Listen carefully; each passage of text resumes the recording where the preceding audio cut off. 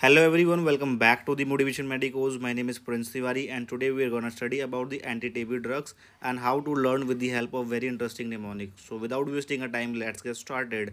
So first of all, we have to understand what is TB, or we can say the tuberculosis as well. I'm just writing over here, that is tuberculosis. I'm just writing over here. Alright, so first of all, we have to understand what is tuberculosis. So it is nothing but a disease which is caused by a bacteria, and the name of that bacteria is the Mycobacterium tuberculosis. I'm just writing over here, that is Mycobacterium. Alright, Mycobacterium tuberculosis. Tuberculosis. Alright, so this bacteria is responsible for causing the tuberculosis, or we can say the TB as well. Alright, so first of all, okay, you have to understand the bacteria, okay, it usually attack the lungs, okay, but they can also damage other parts of our body as well. You can see, okay, the lung which is affected, okay, with the by the this bacteria, that is Mycobacterium tuberculosis as well. But it doesn't mean that it will only affect the lung as well. No, not at all. Okay, it can affect, okay, any part of your body and all. Many part, there are many part, okay, so you don't need to only think that, okay, it would affect only the lung and all. No, not at all.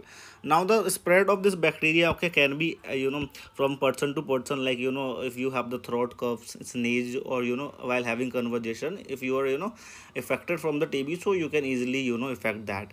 All right, and I'm just telling you about the immune system.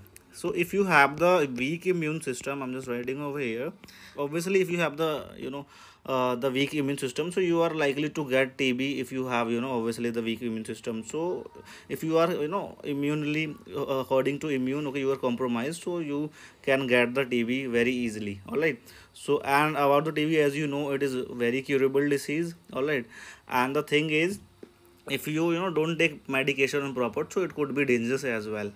Now let's move toward the mnemonic. So I have made the mnemonic to learn the anti-TB drugs, that is ripe strawberry.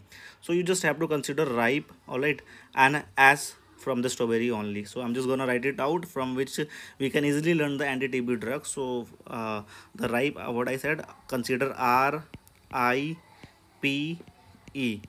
and the S from the strawberry. From the strawberry, we just have to consider only, you can see the image over here, okay, so it's for for the learning, you can visualize, and easily you will be able to memorize that while having exam and all. So I just have put the image over here, that's it. But just only consider from strawberry S, you have to consider only S from this strawberry. So I just have written, that is RIPES. All right, so from the R we do have a, okay, I'm just writing over here, that is ampicillin, right, ampicillin. All right, and from the I we do have isoniazid, isoni okay, sorry, isoniazid. All right, it's N. And from the P we do have a, okay, I'm just writing over, that is paragenamide, okay, amide, paragen, it here, and okay, amide. And from the E we have a ethambutol.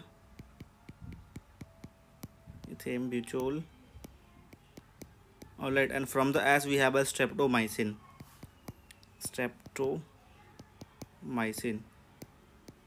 So with the help of this mnemonic, you can easily learn the anti-TB drugs, that is RIPE-S or RIPE-S. All right, so these are the drugs, okay, that are said to be anti-TB drugs. So with the help of mnemonics, you can easily learn that. So I hope this video has given you the good understanding about the tuberculosis and the anti-TB drugs as well. If you liked this video, so please share as much as you can, and please subscribe our channel and hit the bell icon, so that if I'll upload the video, so you can get the notification at the time as well. So as always, thanks for watching.